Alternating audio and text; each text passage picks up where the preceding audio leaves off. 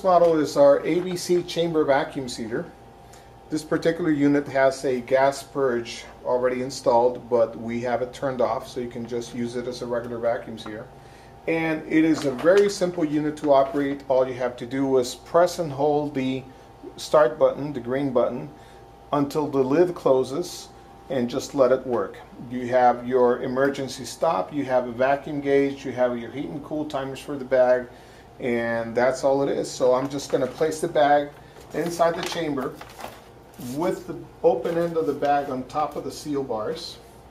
And all you have to do is press a button, hold it there, and that's your vacuum. It's pulling the vacuum.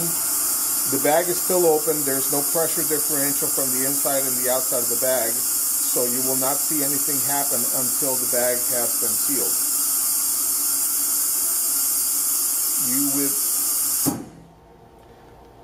Now it's sealing the bag. It's separating the inside from the outside, and then the air will go into the chamber so the lid can release.